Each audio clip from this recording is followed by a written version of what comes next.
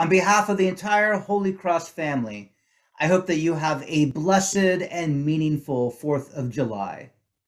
And now to lead us in prayer, we have our beloved Pastor Emeritus, Father Mike Marini. Good afternoon, everybody.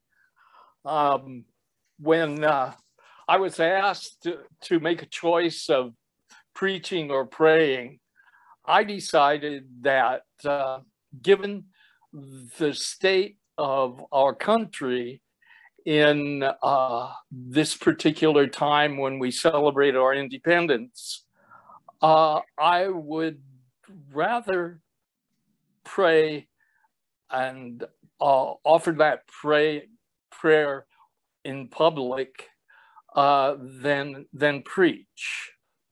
I think we're in a critical time in the history of our nation.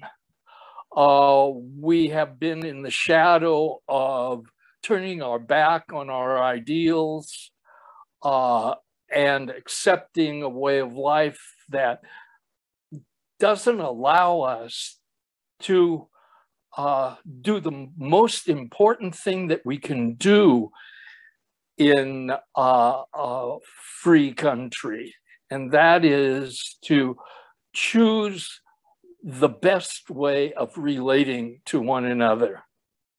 How can I be free and you be free if we don't think about being a community in search of freedom? And so I prayed for inspiration, and I ask you to join me now as I share that with you.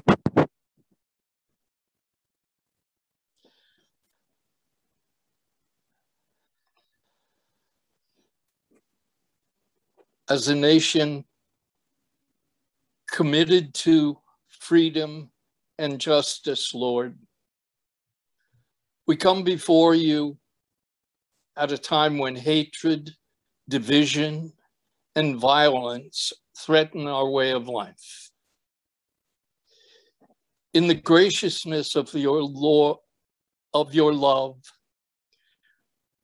remind us, your children, that you send us into the world as instruments of healing,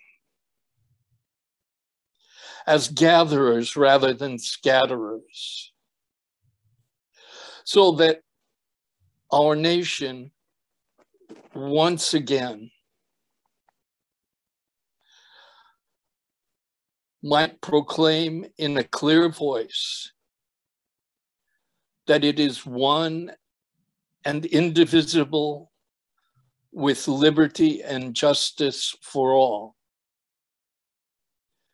We ask this through Jesus Christ, your Son, our brother, who lives and reigns with you and the Holy Spirit, God, forever and ever.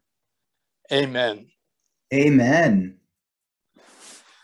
Okay. Thank you, Mike, for leading us in prayer. And thank you, everyone who's been watching, for joining us this afternoon in prayer. May God be with all of you as we celebrate this Independence Day as one Holy Cross family.